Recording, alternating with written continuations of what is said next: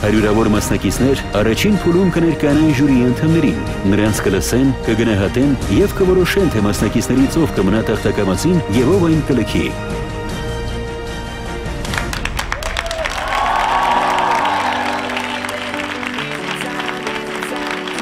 Բարև ձեզ։ Բարև ձեզ, բարով եք եկել։ Շնորհակալություն։ Tyom, այո։ Tyom, կպատմեք մի փոքր ձեր մասին, Tyom։ Սովորել եմ Երևանի պետկոնսերվատորիայում, ավարտել եմ, այնուհետև գնացել եմ բանակ, վերադարձել եմ ու այդպես երգում եմ։ Շնորհակալություն։ Ես Tyomն եմ, 24 տարեկան, ծնվել, մեծացել եւ ապրում եմ քաղաք Երևանում։ 2009 թվականին ընդունվել եմ Երևանի պետկոնսերվատորիա, ավարտել եմ 13 թվականին։ Հետո պարտքս եմ հանձնել Հայաստանին, ծառայել եմ Հայաստանի Հանրապետությանը, դրանից հետո վերադարձել եմ ու նորից փորձում եմ զբաղվել իմ մասնագիտությունով։ Ճիշտ ասած, ընկերներից խնդրանքով եմ մասնակցում, երաժշտական փորձ ունեմ տեսահոլովակներ, բայց ուզեցա փորձեմ ուժերս։ Ես քայլում եմ փողոցով եղանակը տակ, ես շփում եմ բոլորին ինձանից անկախ։ Ամեն երեխայել ուզում է ինքը երգիչ դառնա կամ դերասան, բայց իմ դեպքում երգում էի առիթների ժամանակ եւ այլն, հետո սկսեցի պարապել տնտեսագիտական համալսարանի համար եւ մի անգամ ինչ որ հայտարարություն լսեցի, որ ինչ որ մի ստուդիայում հայտարարում են ընդունելություն, այդպես գնացի այնտեղ ընդունվեցի ու ամեն ինչ մոռացա։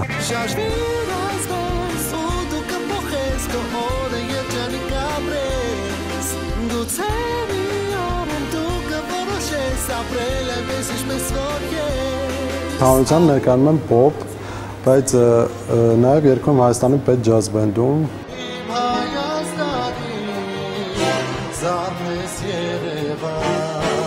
X Factor-ին մասնակցել եմ Սոնիկ տատիկի խնդրանքով, Սոնիկ տատին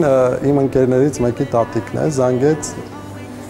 Tyom, մի խոսքով պետք է գնաս X Factor, բնականաբար սկզբում չվերաբերվեցի ուղղակի, հետո ընկերներից խնդրանքով իրենք զորով բերել գրանցել են, այսպես ասած, որ մասնակցեմ X Factor-ին ու ես դեռ դժգոհ չեմ։ Ինձ թվում է մրցույթը իրականում կախված է քեզնից, դու ոնց կներկայանաս, այսինքն եթե դու լավ ներկայանաս, կհասնես ինչ-որ մի բանի, եթե ինչ-որ մի հարցում թերացար, արդեն դա քո խնդիրն է, այսինքն հիմա ես չեմ ուզում երաշխավորեմ, որ ես իդեալական կներկայանամ եւ այլն, բայց կփորձեմ իմ ուժերի սահմաններում ներկայանամ լավ։ Իսկ հիմա ներկա ժամանակ նվագում եք, երգում եք որևէ տեղ։ Որևէ տեղ այսպես չասեմ, հա, երգում եմ։ Իմ համար երգում եմ ուղղակի։ Ձեր համար։ Այո։ Հիմա դեռ մեր համար երգեք այսօր։ Շատ բարի։ Ինչ եք ներկայացնելու։ Ներկայացնում cover տարբերակ Beyoncé Runnin։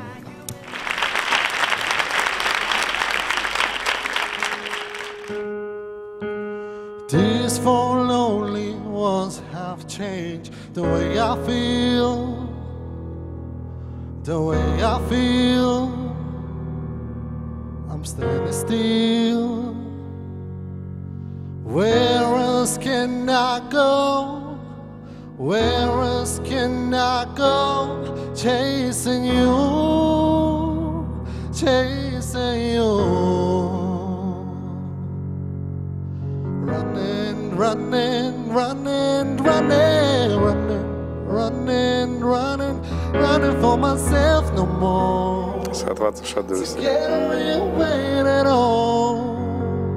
If I lose myself, I'm losing all. I found round the fears that change, the standing still, the standing still. I'm running still. Where else can I go? Oh, where else can I go? Chasing you. Ja. Aha. Chasing you. Aha. Tyom up. Chasing you,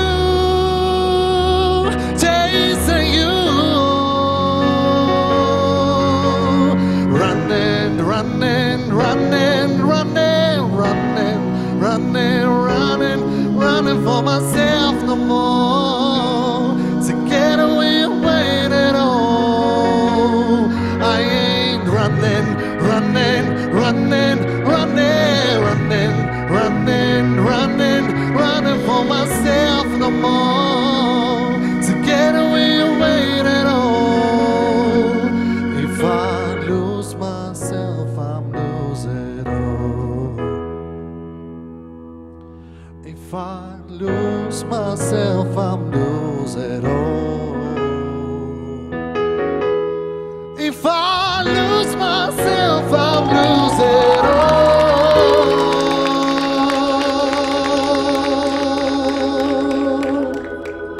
Շնորհակալություն։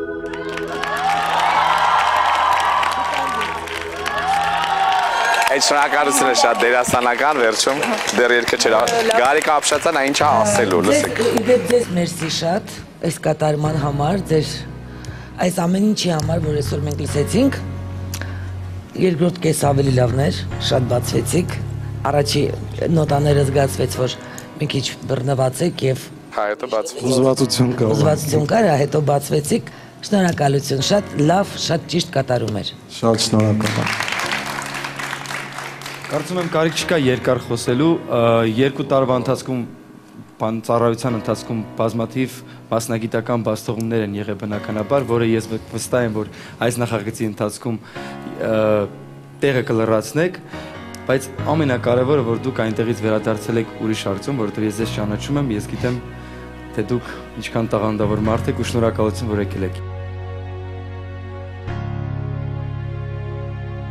Մի անգամից ասում եմ այո։ Մերսի։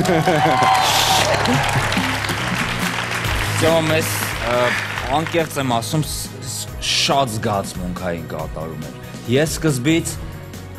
ուրիշ տեղ գնացի, հետո հետը եկա։ Երբ որ աչքերդ փակեցիր մի տեղ գնացիր, ես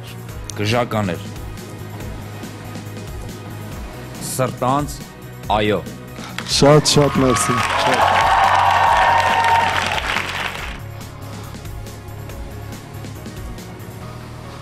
Այո Շնորհակալություն։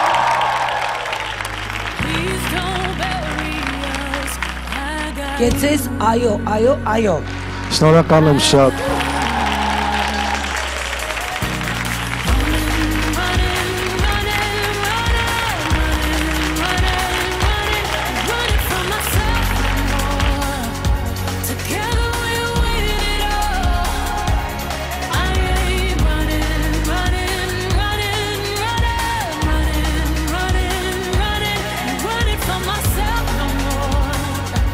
Ուզված եմ եղել ընդհանրական ժամանակ, որովհետև երկար դադար եմ տվել չեմ երգել,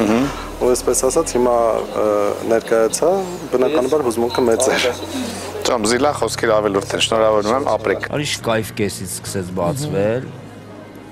Ոնց եմ սիրում, որ մոռանում են մեր մասին ու բոլորի մասին։ Ինքն փորձ ունի։ Սենց աշկերը փակում են, սկսում են երգել։ շատ լավ էր